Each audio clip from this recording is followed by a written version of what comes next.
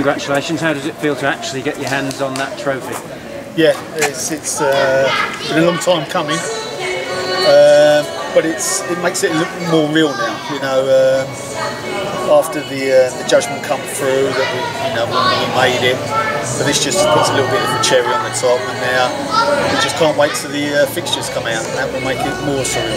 Nice to get most of the guys together, wasn't it, to actually celebrate the fact that you won the title? Yeah, we're missing a couple. Unfortunately, they couldn't make it, but Big Wardy's turned up. He always turns up for the medal. So but no, it's great to get together. It's the first time I've seen them since the last game, and they thoroughly deserve all the applause they've got. They've been outstanding last year. It was an anxious wait, wasn't it, to find out exactly how the season would unfold? Yeah, it was. It was a long wait. I mean, Steve was very active on it, the chairman, and I'm glad for him as well, because he put a lot of time and effort in that, so I'm really pleased for him that it's come out the right way. And we just had to wait to see what the EFL were doing, and then we followed suit. So as soon as that decision was made that they was going to go points per game, then we knew that we'd fall in line. And the season in general, it was an amazing ride, wasn't it, for the guys? Learnt so much from that first game, and then sort of kicked on from there. Unbelievable season. Couldn't have asked for anything more. It was to go toe to toe like we did in that league. It's a very hard league, and you're only good as your players you've got, and we've got a really special group here that are close bond. Kept the core group again. We had a little bit of quality around it, and then we'll go again. The standout thing throughout the campaign was that the faith you had in the guys, that you knew they had the ability to upset the odds, if you like. Yeah, they do.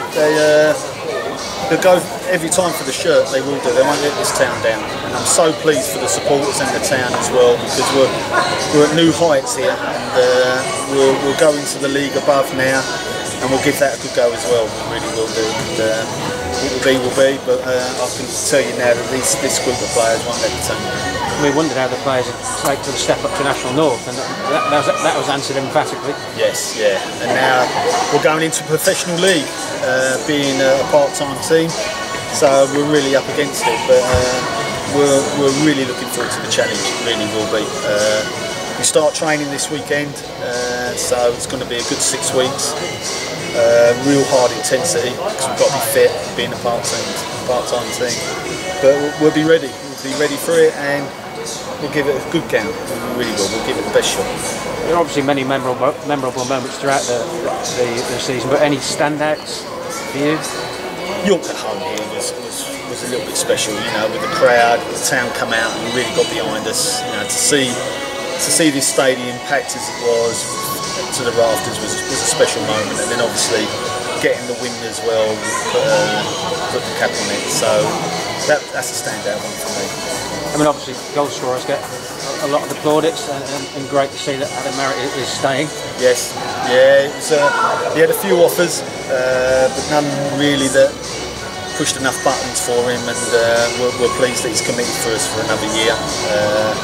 So that keeps, like I said, that core group together, and now it's just add a couple more, and then I think we'll be there. So it's a really exciting time. I'm really looking forward to it. Yeah, that's the word, isn't it? Exciting for the club, because the ride they have been on over the last few years just seems to continue. Well, we've surpassed everything we've done.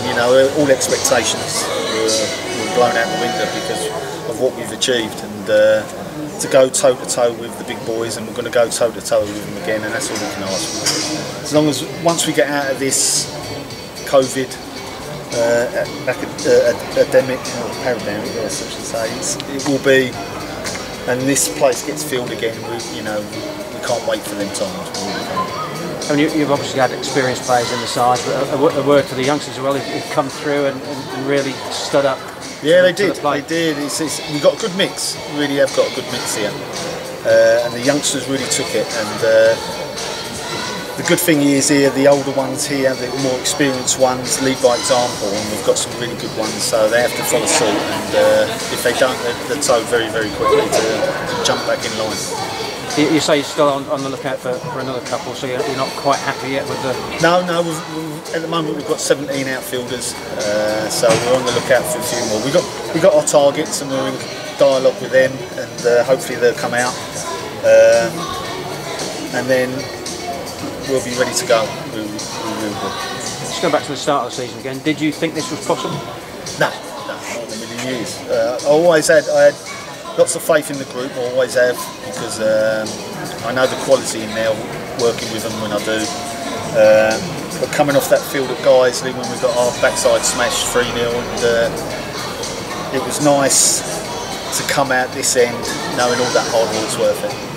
And what about towards the end of the campaign, when it just tailed off a little bit, a couple of home games, weren't they, when the points weren't taken? But that's the expectation levels around the place. We were going to lose games, we're always going to lose games. So it's the point of, we went so long without losing a game, and everyone just thinks we're going to turn up and win. But we're not at that level yet.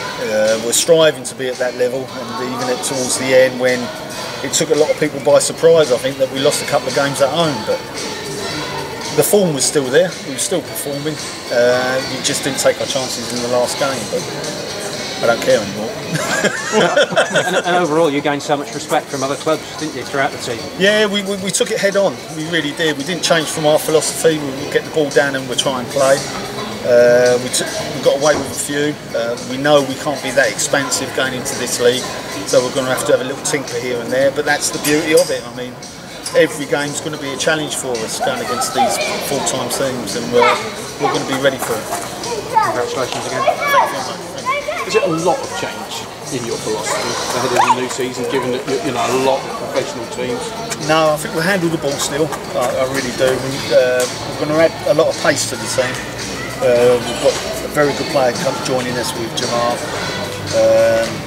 Brownie as well, we had something different to us. He's a really hungry player that wants to develop his career. And young Ty coming in as well, looking at his development side as well. We've got hungry players coming into the squad to complement this lot, so it's an exciting time. Where do you said you still got sort of things to finish off on the recruitment. What are the most important areas for you now to recruit? Well, I think we're still the defender short, so we'll look into that area there, and then obviously another midfielder as well. We've got Big Archie coming in to give us competition with Peds, because Peds has been a single one for many a year here.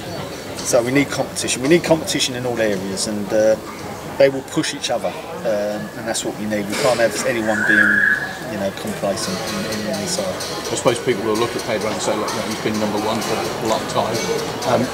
Do you have to guarantee Norwich that Archie plays, or is it completely up to you? You got free hand? No, they would. We're really grateful for him to come, because he's fought very highly there.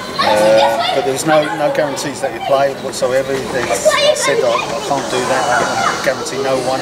But what we'll do, if he comes out, between the pair of them, whoever's in form will play. So Baz's retirement is official as well? I'm sorry to say at the moment that Baz is... sorry to say he ain't talking to me. And with Mazza, was there ever any doubt? I mean, obviously if other clubs were sort of talking to him, but did you feel that he'd come back? Did you... No, not really. In a way, I wanted it's an unselfish point, but on what he's done for this club in the last 2 years, you wanted him to try to give it another go, and I fully understood what he was saying. I was always in constant dialogue with him that he wanted that chance, but I just don't think it was right for him.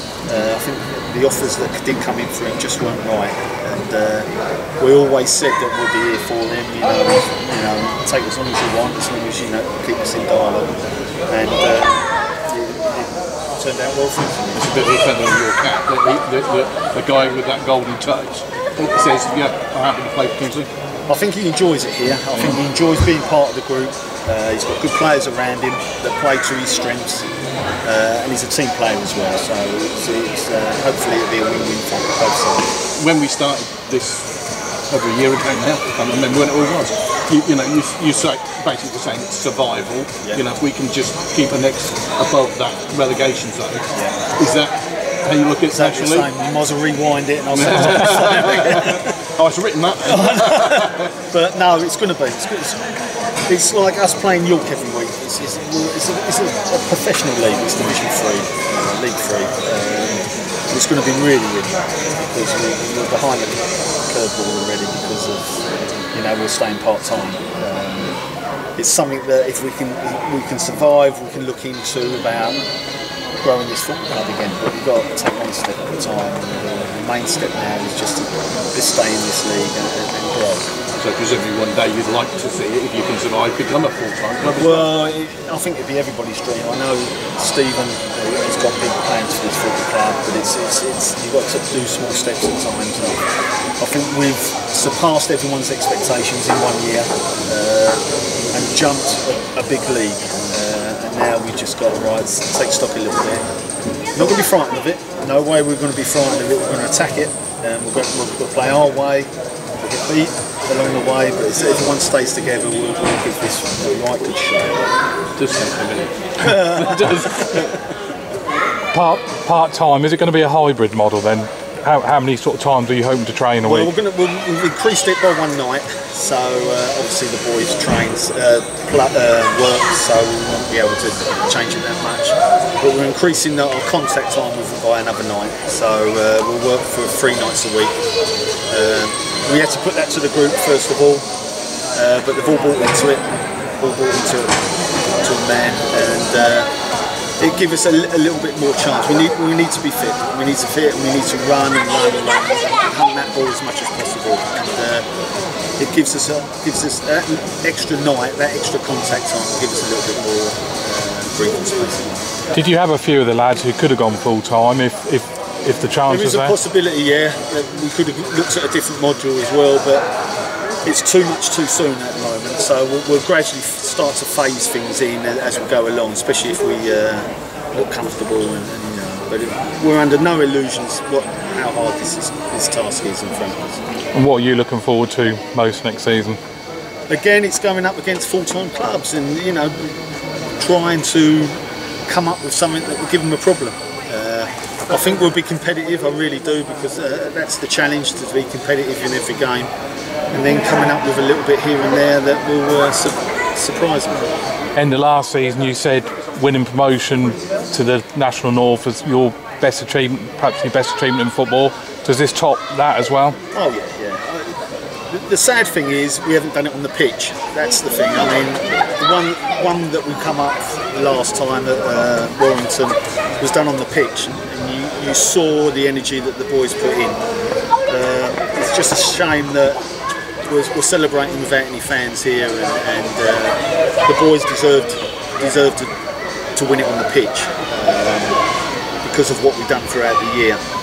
But there'll be a time where we'll celebrate it with the fans, I'm sure, and the boys will enjoy that. Just got to ask you, congratulations as well. You're manager of the year. I guess that's sort of not a surprise.